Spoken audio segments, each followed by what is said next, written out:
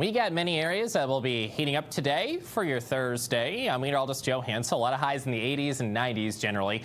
Mobile, Orlando, Jacksonville likely in the low 90s today. And we still have the remnants of Bertha, one cold front and two cold fronts actually.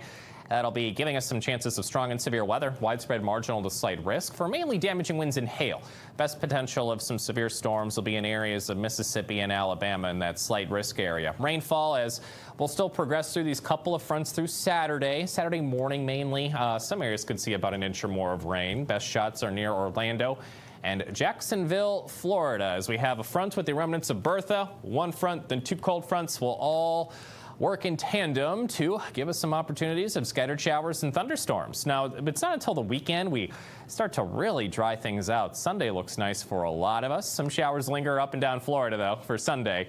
So we'll still keep an eye on some possibilities of rainy rumblers tonight and for your Friday.